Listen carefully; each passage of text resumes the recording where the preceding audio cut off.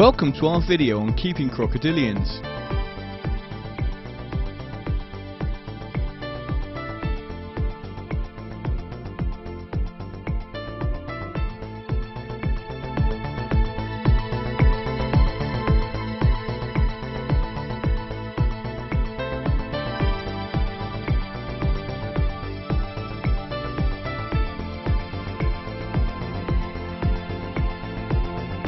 This video is designed to help you keep crocodilians in an environment which is healthy for the reptile, whilst being safe for you. Crocodilians are truly fascinating creatures, and during this video we will aim to cover some of the various facts concerning these truly awesome animals.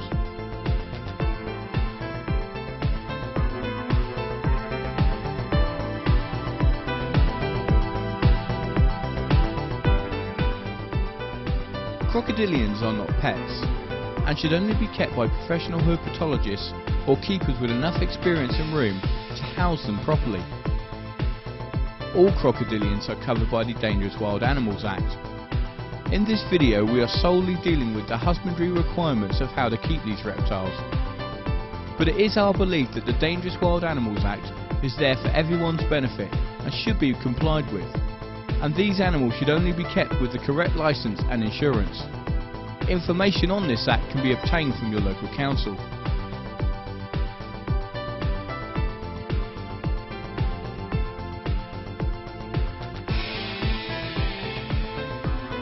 In this video, we will cover the following points: crocodilian biology and body structure, housing your crocodilian, handling your crocodilian,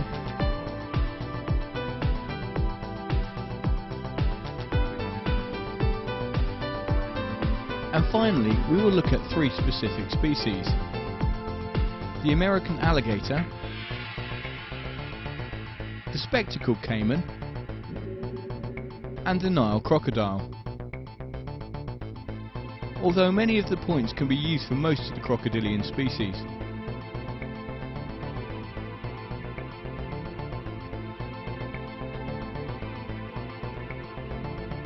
Crocodilian biology is a very complicated subject, and during this video we will only cover this subject on a surface level. There are many in-depth books which can be purchased to further the keeper's study. We will now have a look at the various features which make these reptiles totally unique. One of the first things which people notice about crocodiles and alligators is the difference in their jaws. It is an easy way to distinguish between them. In alligators, when the mouth is closed, the lower teeth are glued inside the upper ones. However, in crocodiles, when the mouth is closed, both upper and lower teeth are along the same line, and the teeth scissor together. The conclusion of this is both upper and lower teeth are visible when the mouth is closed.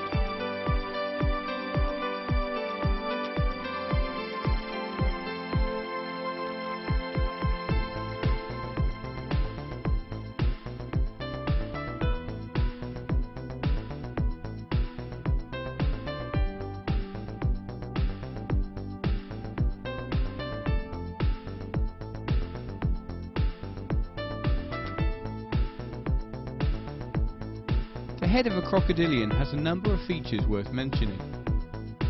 The first point is the way the eyes are designed to go into the sockets and protect the eyes from injury.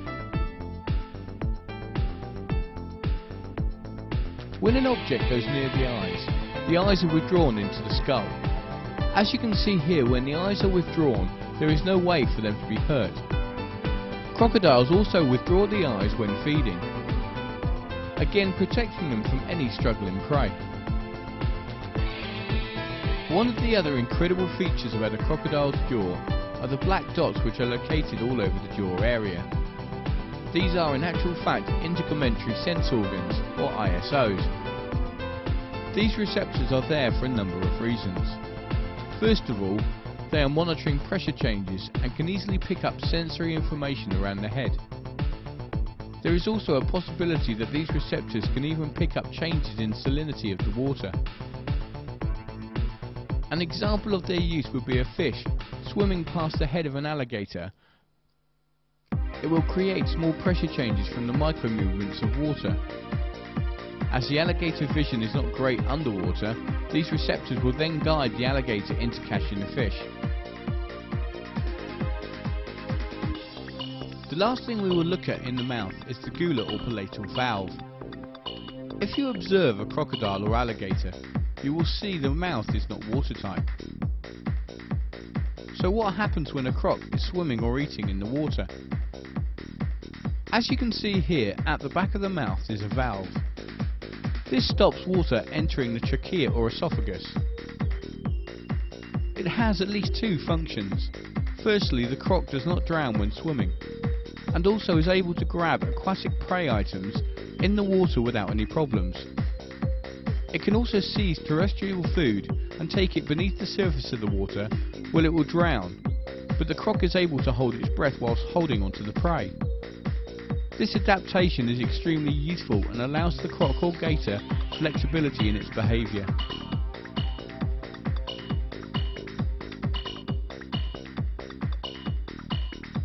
It is a common misapprehension that crocodilians cannot hear and don't have ears. As you can see here, they clearly do. They have a flap of skin which protects the ear from attack. Their hearing is quite good, and keepers can often train their crocs to come on a verbal command.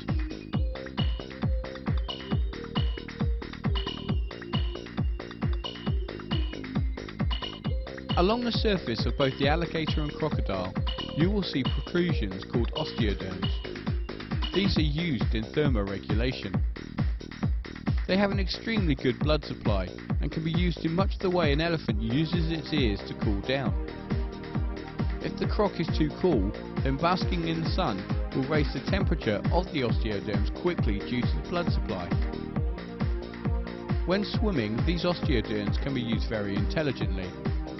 The croc can swim with the osteoderms above the surface of the water, and as the water is cooling the temperature of the croc, then this area which is raised above the surface is counterbalancing the cooling effect, and the croc is able to spend much longer swimming without basking.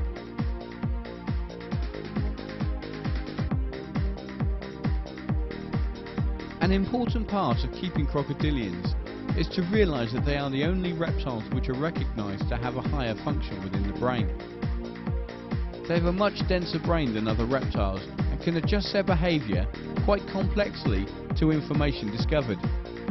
So it is important for any keeper to realise this and give the animal the respect it deserves.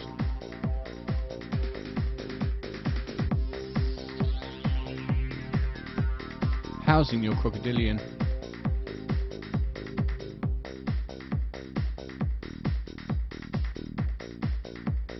Housing your crocodilian is an important factor to your new acquisition remaining healthy. In this video we have based the housing footage on medium-sized crocodilians. It is essential that a number of points are remembered in the building of your croc pen.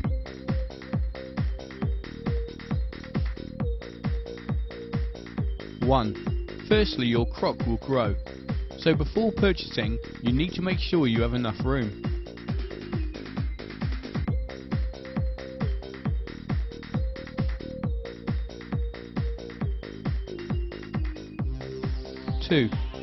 Secondly, due to the pond, there will be high levels of humidity.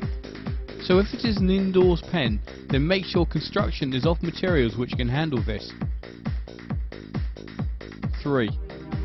It is also important that you can clean easily, which is why some keepers use tiling on the walls and floors so hygiene can be kept to a maximum. Okay, so let's have a look at your croc enclosure. If you are lucky enough to be able to keep your crocodiles outside, then as we see here, you can give your crocs or gators copious room. If it is inside, then we have gone into some of the factors to bear in mind. It is very important that your cage contains a land and water area. One of the first mistakes a keeper can make is not to heat the water.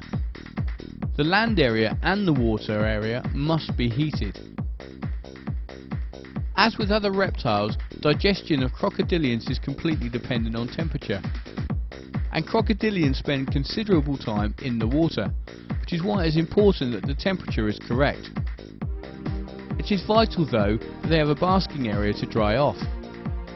Obviously, specific temperatures differ depending on which species you are going to keep. Make sure you do adequate research on this. As a general rule, you should be looking at setting up a thermogradient of 80 to 90 degrees Fahrenheit.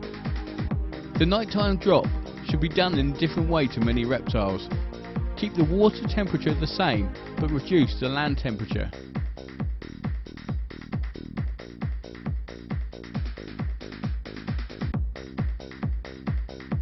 How large your enclosure needs to be is obviously dependent on the size of the crocodilian you have purchased, but base the size roughly on 4 times the length of the croc or caiman, and it is the same for the water enclosure. This is very much a minimum, and if you can give more room, then please do so. The water area should be kept clean. It is important that a filtration system should be used on the water system. Many garden centres sell this type of equipment, as it is often used in koi carp ponds.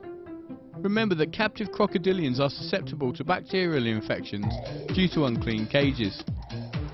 Here we see the sort of cage a keeper might use for an indoor enclosure. Note the water area and basking area. The pond has a filter system which is plumbed to the outside. It is a good idea to make sure the caiman or croc has somewhere they can go to feel secure. Decorations can be placed in the cage, but remember, crocodilians are very strong, and so the decoration should reflect this, otherwise it will get destroyed. A good substrate is river sand. This is also available from garden centres. A crocodilian's feet are very soft, so it is not a good idea to use concrete in the enclosure, as this can cause problems.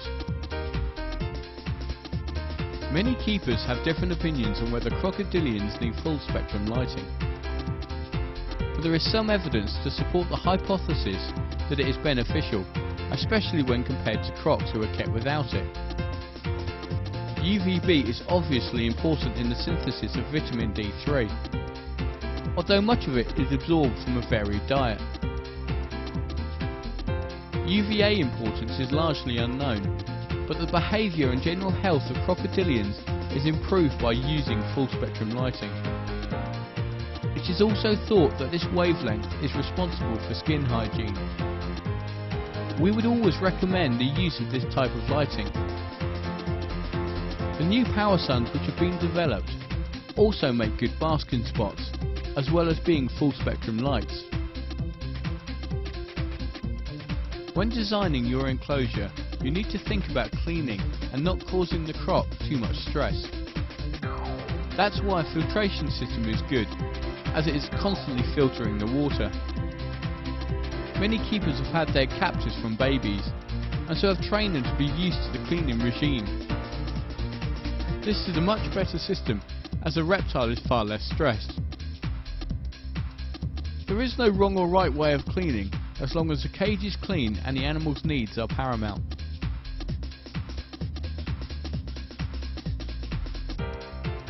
Once your cage has been set up, invite another croc keeper to come and look at your system. Often fresh eyes can spot any problems. Once you have checked the temperatures remain constant, you are then able to put your crocodilian into the enclosure. It is important you allow the new acquisition to settle in, as you do not want him hurting himself and being stressed out. After your croc has settled in, start to establish a routine with it. Remember that they have a higher function brain than other reptiles and will quickly adapt to it. In maintenance of the cage there are 2 philosophies. One is to remove the croc from its pen, and the other is to clean around it. We would generally recommend the second one, as it is far less stressful for the croc. Most crocs or gators can be trained to go into their secure area for cleaning. This allows you to clean the cage with ease. But it is important that you remember some species can be territorial and might object to somebody coming in. With large crocs we would always recommend the 2-man rule. One cleans whilst the other watches his back. Most of the mess is from food. This can be avoided by offering smaller prey items which the croc can easily swallow. The water should be kept clean, and this is generally done using a filter system you have plumbed into your pool. Every 2 to 3 weeks you will need to drain the pond and give it a good scrub. The general condition of your pond will directly affect the general health of your crocodilian.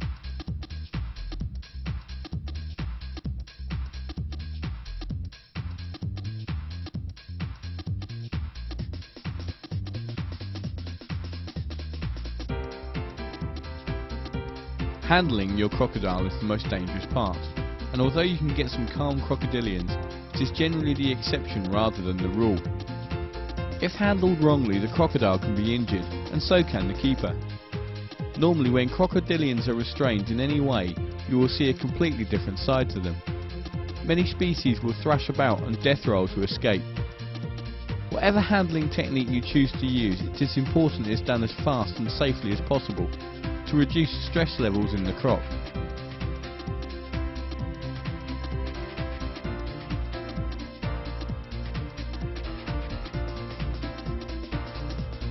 There are two basic ways of catching your croc or caiman. The first one is to use a noose or top jaw rope to secure the animal. Then you will be able to restrain him and shut the jaws. Here you are seeing the use of the top jaw rope. If the croc is in the pond, then you will need to remove the croc first using the rope before restraining him. If the croc or gator is of reasonable size, you will also need another 2 people for safety.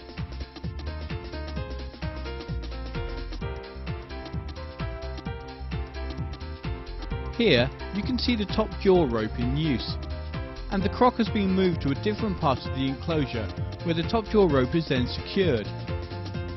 Make sure it is secured to something immovable, as they are very strong animals and capable of strength which will surprise most people. It is important at this point that the croc or gator's body language is carefully watched. Before a croc explodes into action, the legs change position and the body tenses. By keen observation, it can give the keeper advance warning of what is about to happen. The keeper in one movement needs to go from a standing position at the rear of the croc with the end of its tail between his legs to kneeling astride the croc where he or she places his hands safely around the neck. It is important for keepers to allow their legs to take their own weight and not the croc's back. Make sure you are lifting yourself slightly so this does not happen. The backup keeper then helps by turning the legs so that the croc is immobilized. It often helps by placing a blindfold over the head of the captured crocodile, as this helps reduce stress. Now the time has come to deal with the end that bites. It often helps by placing a blindfold over the head of the captured crocodile, as this helps reduce stress.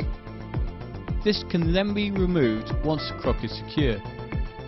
It is worth noting that when the blindfold is being placed on the croc will often bite the blindfold if it can, and this will have to be untangled before it can be removed.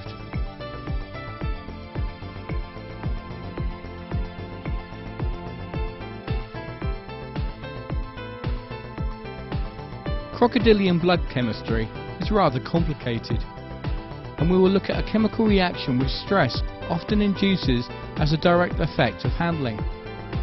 It is important a basic understanding of this is had to ensure healthy crocs. Handling should always be kept to an absolute minimum, and only done for a reason. Crocodilians are not animals which will sit on your lap and be petted. Neither do they want to live on your boat. They are happiest when left alone, but of course there are times such as inspections and complete clean-outs when this is necessary.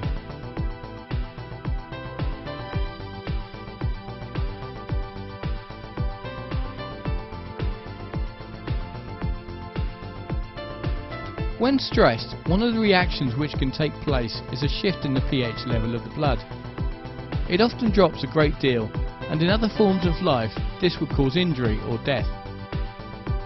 This process is known as acidosis, and anyone who has seen The Crocodile Hunter will have certainly heard Steve mention it on numerous occasions. Crocodiles are built for short bursts of energy and not long ones. When a croc is stressed and thrashing about, then lactic acid builds up. Under normal conditions the body deals with this and everything is okay. But when restrained and the croc is being held, it is unable to do this. This then leads to the pH level in the blood dropping to dangerous levels, which is a credit to these creatures that they can take this level of drop at all. But the important factor is the length of time this occurs over, which is why handling must be done as quickly and safe as possible. When the mouth has been secured using simple tape, which can easily be removed afterwards, a close inspection of the animal by the staff or the vet can then take place.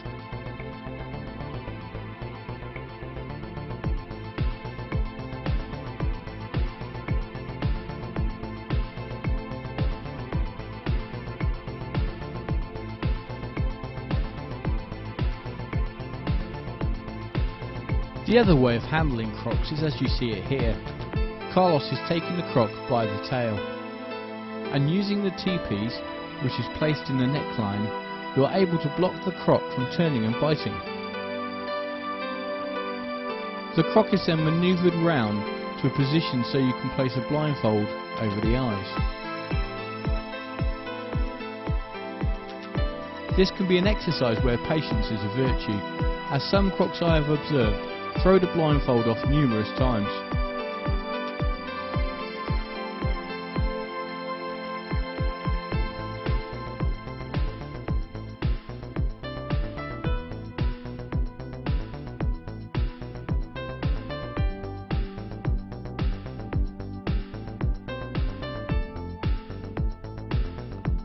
Once the blindfold is on, the croc will usually settle right down. This gives the keeper an opportunity to stand correctly and commit to the movement we talked about earlier. Once astride the crocodile or gator, with the hands placed around the neck, you are now ready to move your hands to ensure the mouth is kept closed. You will notice in both examples, Carlos pulls the head upwards once he has a grip of the jaw. This is to enable greater control. It does not hurt the croc but allows the keeper to feel more secure.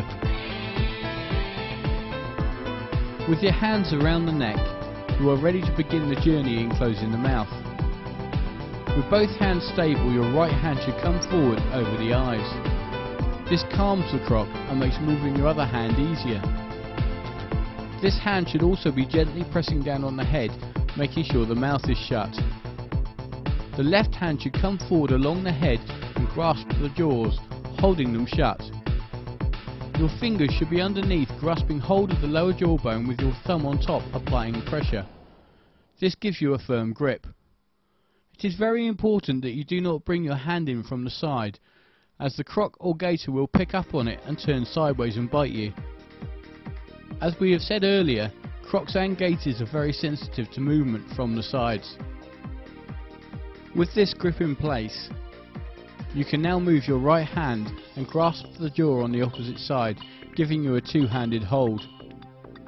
You may now gently pull the head towards you to enable greater control.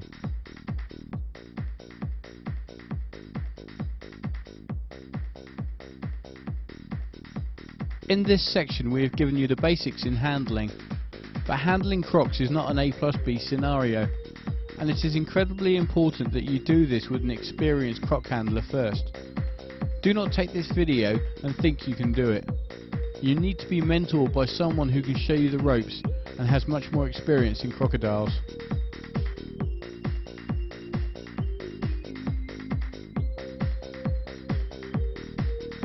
In this final section, we have given you the basics of 3 specific crocodilians. However, if you are contemplating keeping these species, then it is an absolute must that further research is done.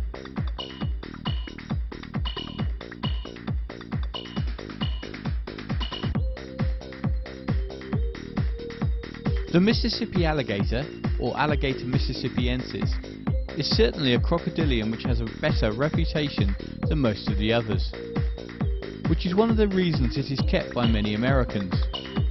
However, there are a number of issues which need to be thought about before a specimen is purchased. Distribution. This gator is found mainly in the southeastern United States, which includes Alabama, North and South Carolina, Florida, Georgia, and of course Mississippi.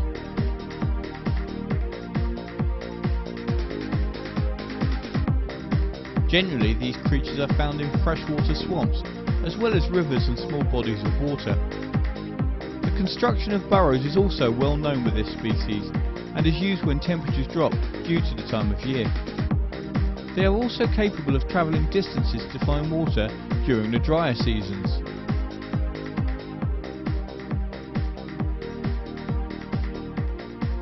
Males can reach 12 to 14 feet, which is important when considering this in captivity. A 14-foot alligator would require a sizable enclosure and pool. They are very heavy-bodied crocodilian, and their snouts are particularly broad and completely different to their cousins, the crocodiles.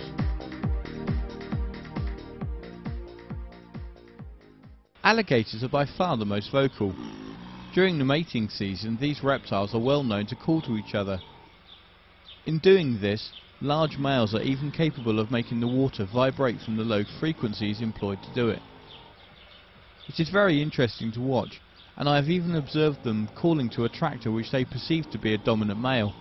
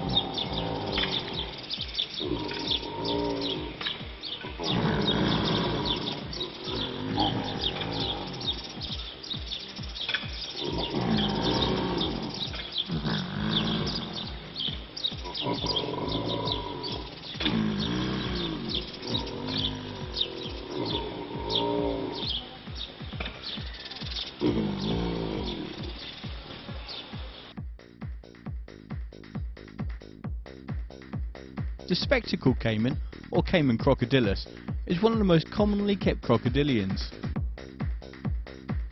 Exported frequently and occasionally bred in captivity, these reptiles need the correct husbandry and care for a stress-free existence.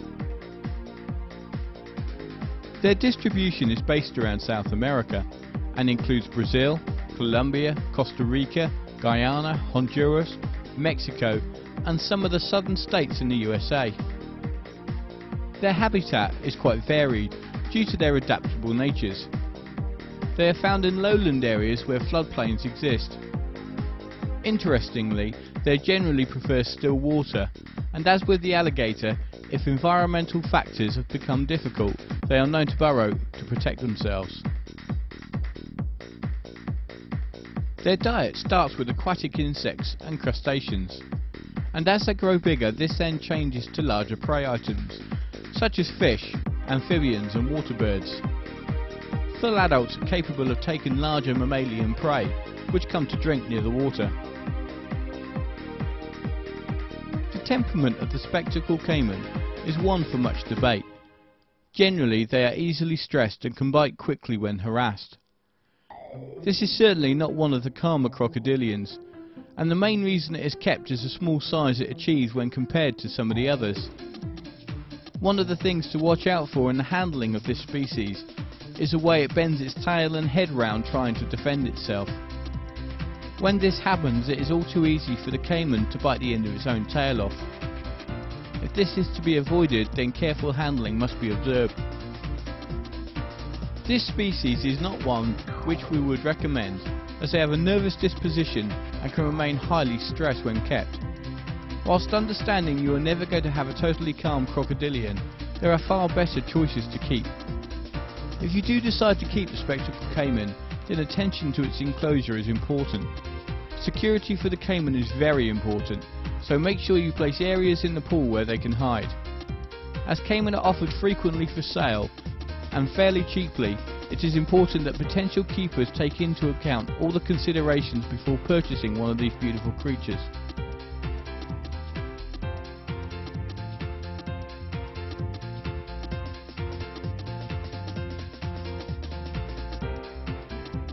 The Nile crocodile, or Crocodilus niloticus, is certainly one of the daddies when it comes to the crocodilians. Stories of these creatures taking wildebeest in the heart of the Masai Mara is well known to most people. Their range is quite large and covers numerous African countries, which include Angola, Tanzania, Kenya, South Africa, Nigeria and Mozambique. They also have habitat preferences which vary from wide rivers to freshwater lakes and swamps. This species is among the larger species of crocodilians, and males can reach between 15 and 18 feet. There is some evidence of various localities where the Nile crocodiles reach much smaller sizes. This could be due to the lack of large game crossing their path. Their diet changes due to the size variation from juvenile to adults. Juveniles would normally start on invertebrates and insects. As they get bigger, they would normally move on to fish, mammals such as rats and small rodents which reside next to the water. As adults, they are capable of killing antelopes, buffalo and even young hippos. In the wild, they can spend time scavenging meat and animals which have died near or in the rivers. There have even been reports of prey animals wedged under submerged rocks and crevices so that the crocs can eat later when ready. The temperament of this species of crocodile can be truly awesome in its ferocity and is certainly not for beginners. Certainly this is not a species which is going to take kindly to being handled. Keepers have even reported being stalked and chased across enclosures. Due to the size of this species, adult handling must be done with extra people so accidents do not occur. In our opinion, the Nile crocodile should not be kept unless a keeper has exceptional facilities, which normally only a professional institution would have. This is mainly due to the sheer size that one of these crocodiles can reach. Not only do they require room for the individual animal, but the keeper needs room to work around them as well. Certainly this species' reputation is probably well deserved.